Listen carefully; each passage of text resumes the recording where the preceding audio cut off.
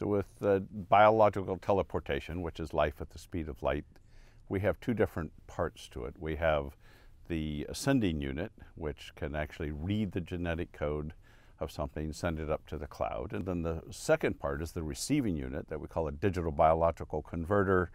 Some like to call a replicator, depending on where in science fiction history we're coming from.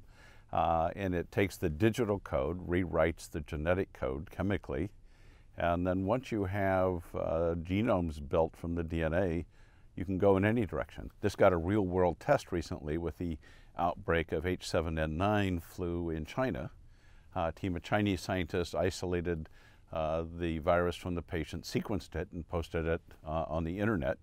And at the request of the US government, we downloaded it and in less than 12 hours synthesized the H7N9 virus, which for a long time was the only source that the CDC and the US government and Novartis had of this new emerging strain.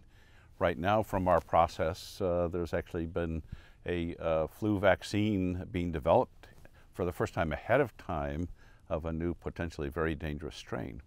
So the notion I describe in my book is that one day everybody will have one of these little devices on their home computer, and we can stop pandemics before they start, because in areas where there's outbreaks, you just download the vaccine and vaccinate people very quickly, and we can stop the spread of things. But we have a long way to go to achieve those levels. But these devices are real now. We have built the prototypes, and they're in actual use.